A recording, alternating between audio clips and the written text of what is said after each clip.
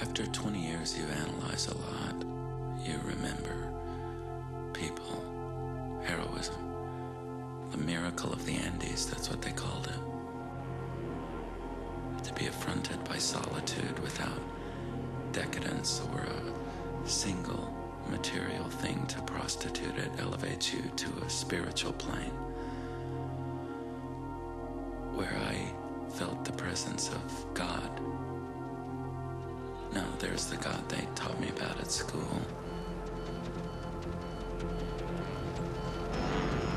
And there is the God that's hidden by what surrounds us in this civilization. Are we supposed to fly that close to the mountains?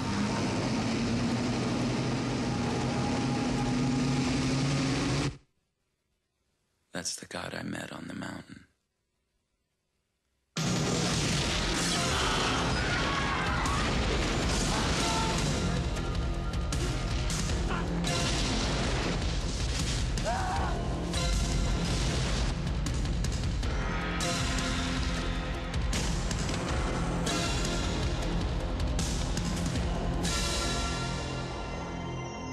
We were brought together by a grand experience.